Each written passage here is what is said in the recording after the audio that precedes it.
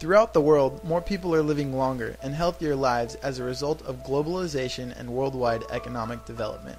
However, with the advent of new drug therapies and surgical procedures, countries are now being faced with problems associated with aging societies. The United States and its estimated 80 million baby boomers are seemingly at the forefront of what may develop into a devastating global battle. Fortunately for the U.S., new technologies in the area of disease management may support the demands of a growing elderly population. It is believed that disease management will transform delivery of care by putting the individual patient at the center of their own care, tailoring their health services to specific personal health conditions. Implementation of disease management will not only reduce the burden of work levied on the healthcare system, but it will also reduce avoidable adverse health events associated with hospital admissions, increase quality of life, and drastically reduce the amount of money spent among elderly patients.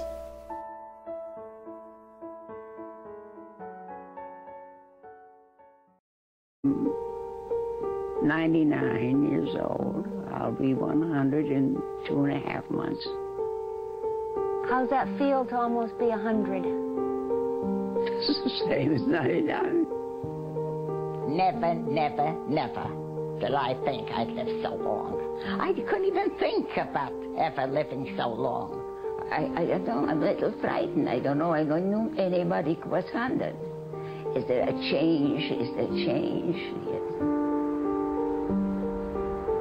We're on the threshold of the first ever mass geriatric society.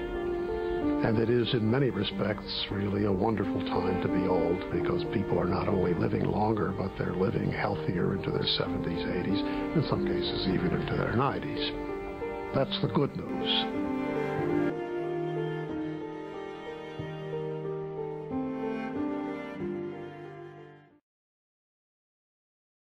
Unfortunately, there's also bad news. Data from the Census Bureau records reveals that between 1980 and 2004, the United States population over the age of 65 has increased by more than 10% and promises to sustain its bulk.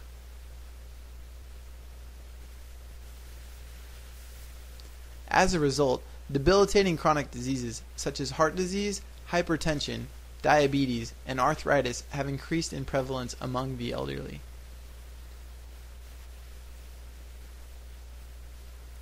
These chronic diseases have required internal medical and other specialist attention, which consequently led to a 33% increase in healthcare expenditures between 1992 and 2002. Additionally, it is believed that our healthcare system won't have the resources necessary to provide adequate long-term geriatric care in the future.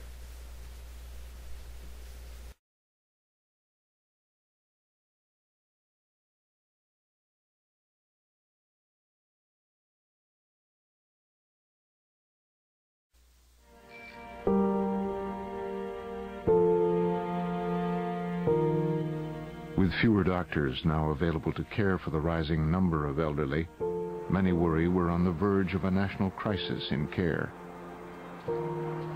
Nobody's bothered to think about what the repercussions are of trying to keep people alive longer and longer. Another bypass surgery, another transplant, without anyone worrying about how do you get them physical therapy? Will they ever walk again? Can they swallow their food? You know, it's not a very thoughtful way, I think, of providing health care.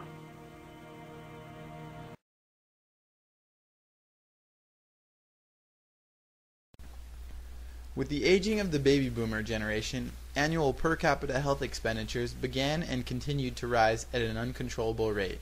Corporate America's concern about escalating healthcare costs prompted Blue Cross Blue Shield plans and other insurers to pay closer attention. As these groups began to organize and analyze health information, a developed understanding of the associations between disease patterns, health status, and healthcare costs emerged. The data revealed surprising trends.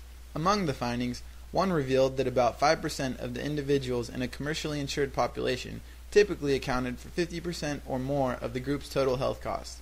This emerging understanding propelled case management forward into the mainstream of medical management and health plan operations.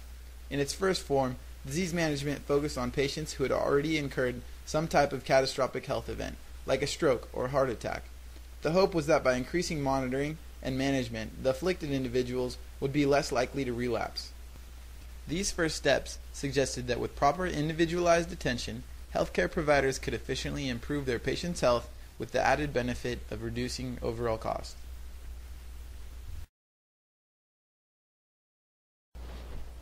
A developing understanding within disease management recognized that not all patients with the same disease may have the same medical needs. New methods proposed that by identifying individuals at high and low risks, patients may be more efficiently assigned to appropriate care management programs. Many of the elderly patients classified at high risk usually suffer from multiple chronic diseases. Although the highest risk patients only constitute 1% of the population, they typically account for 20 to 30% of total healthcare costs. Consequently, in the event that an individual is identified as high risk, they will receive more intensive healthcare attention. On the other hand, low-risk individuals may require less intensive healthcare attention because of their lowered vulnerability. Low-risk patients are more likely to be healthy and usually suffer from less dangerous diseases. For this reason, low-risk patients require less medical attention. Identifying risk allows for more efficient allocation of healthcare resources as well as improved personal care to the individual.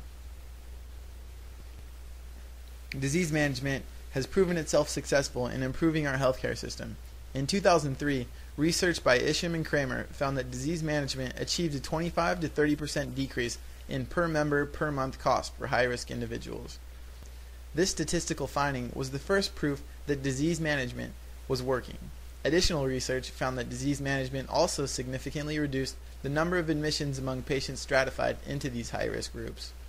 In a disease management study on diabetes patients, it was found that there was a 16% drop in hospital admissions per 1,000 members.